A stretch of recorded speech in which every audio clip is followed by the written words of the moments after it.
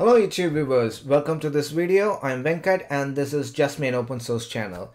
Right, in my previous video we saw how to install and configure Jenkins in AWS, and this video is again going to be very similar video, but instead of what we did last time was we launched an EC2 instance and then we logged into the EC2 instance using SSH, and then we set up Jenkins repository, installed the Jenkins Java packages, and then we started the Jenkins service, right? So this time we're not going to log into the EC2 instance. We are going to do everything automatically during the launching itself. So when you launch an EC2 instance, there is an user data section which gets run whenever an instance is launched. So that's kind of an automatic provisioning kind of thing. So you can automate some bits of it, and we will see how to do that in this video. I've logged into my AWS management console and I'm going to go to the EC2 service, launch instance. I'm going to choose Amazon Linux 2 AMI, select, and let's go with T2 micro, free tier eligible, configure instance details. Okay, so I'm going to leave everything as default, and the only change I'm doing in this video compared to the previous video is I'm going to put all the commands in this user data section that I wanted to run. Alright, so let's start typing our bash script. /bin bash. We're going to add a Jenkins repository, so I'm going to refer to the documentation, install Jenkins.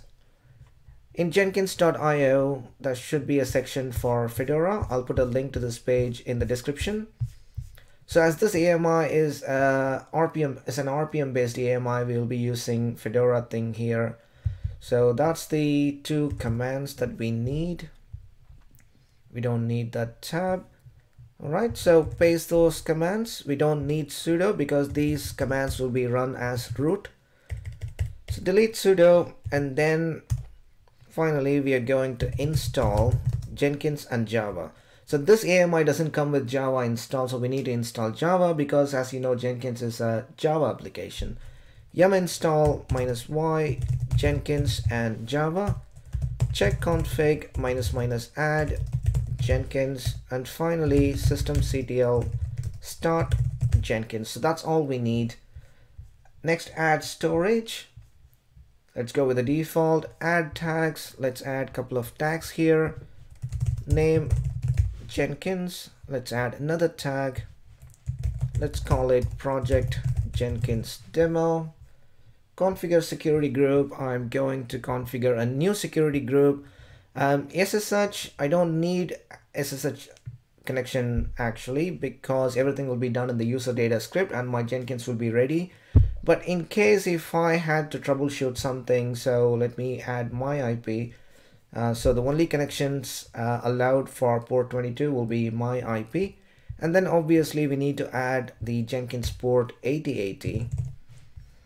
Alright, so next, review and launch.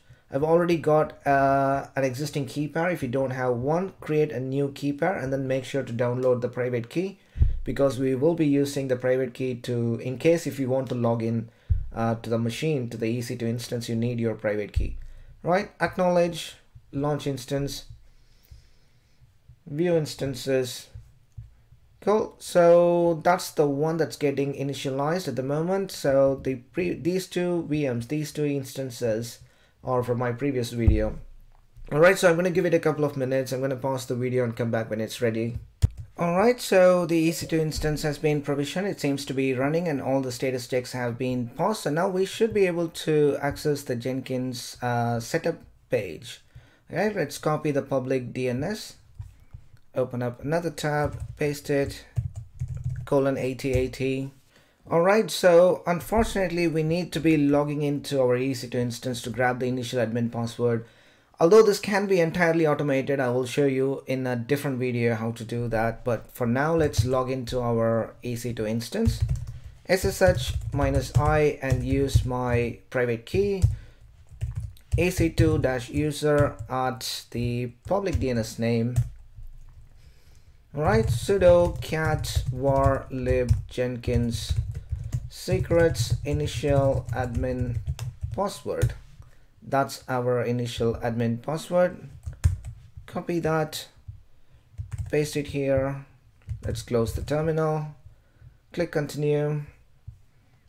Never, not now, install suggested plugins. Alright, plugins installed. Now let's create our first admin user.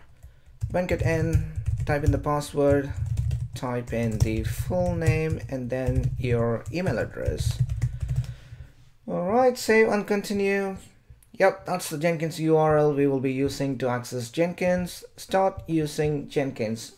Cool, so that's our Jenkins server that's completely ready. It's very similar to what we did in our previous video, except that we've done all the commands in the user data script. So you can create a copy of this AMI, and then whenever you launch the AMI, it will automatically provision you a Jenkins server.